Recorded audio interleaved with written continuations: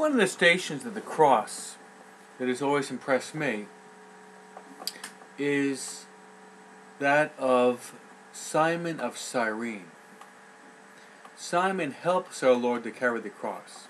I think it's very fascinating and very applicable to our lives.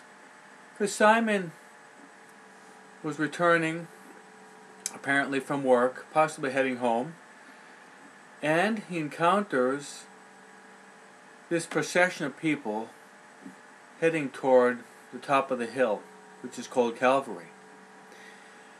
At this point, the Roman soldiers, aware of the exhaustion of our Lord and Savior Jesus Christ, who has been scourged and has lost profuse blood,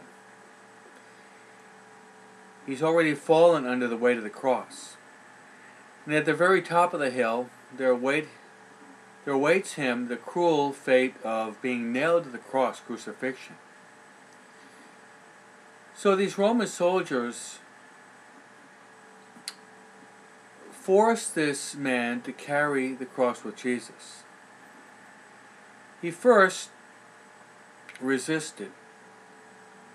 But once he starts to carry the cross with our Lord and Savior Jesus Christ, he actually willingly wants to carry this cross.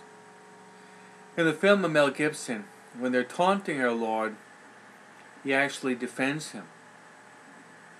And he carries the cross with our Lord and Savior Jesus Christ to the very top of the hill that we call Mount Calvary, where our Lord will be crucified. What does this mean to us? Well, we have in the English language the expression to be a good Samaritan, to be a Cyrenian. This means, in concrete, that we are called to help others to carry their cross. We're called to carry our cross courageously, but also we're called to help others to carry their cross. And like Simon of Cyrene, when God gives us the cross, perhaps we act like him. We resist, maybe we avoid, who knows, maybe even we run away from the cross that God wants to give us. But once we say yes, then Jesus says, my yoke is easy and my burden is light.